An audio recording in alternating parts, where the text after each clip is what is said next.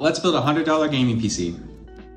This is an Optiplex 7010. You can pick these bad boys up for like 20 bucks on Marketplace. It has like an i3 35 something, I don't know, it's terrible. It's DDR3. I went ahead and put an SSD in it for 20 bucks. I was lucky, the kid I got it from, he already upgraded the RAM, so there's already 16 gigs of RAM, or that would be one of the things I would do.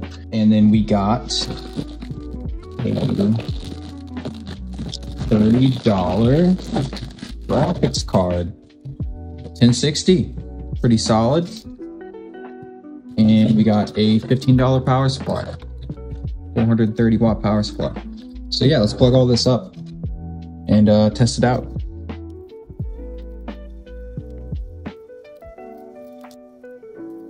A few moments later. All right. And there she is in all her glory on the riser.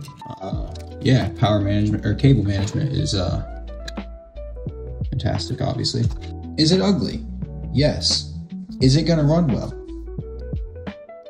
No. Haha. Let's go. All right, let me get some games. Okay, I got some games. Let's do this. We're in CS2, getting about 90 FPS. It's like between 60 and 100 most of the time. But yeah, still super playable.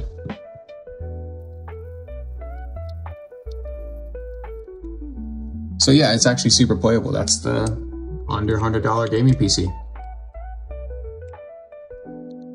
Just wanted to get one more shot of this. Oh, look at the beauty of it. Look at it. You can get these Optiplexes pretty much anywhere. They're all over Marketplace for like under 40 bucks. Like I said, I got this one for 20 and I had the upgraded RAM.